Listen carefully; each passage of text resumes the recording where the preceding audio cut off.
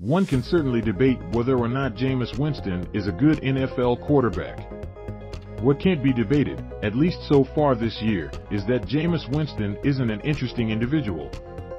Winston, the youngest player to ever win the Heisman Trophy, has been entertaining NFL fans this year ever since his unconventional offseason workout went viral back in March.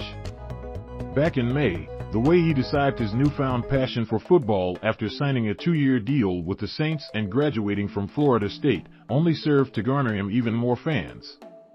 He's been an inspiration, a fitspiration, invented incredible new phrases, and given us the one of funniest descriptions of the human body that we've ever heard. And on Sunday, after Winston and the New Orleans Saints snuck by the Atlanta Falcons 27-26 in their season opener, Winston once again went viral, this time when was asked about going to the medical tent and the pain he experienced during the game. "It was pain everywhere, so we gotta keep on pushing through and being resilient," Winston replied. Just like that, another classic Jameis Winston meme was born. Many fantasy football players could relate to that on Sunday, as could Cowboys fans. Many sports bettors could also relate to Jameis' emotion on Sunday. Mostly though, people just love Jameis Winston's passion for literally everything.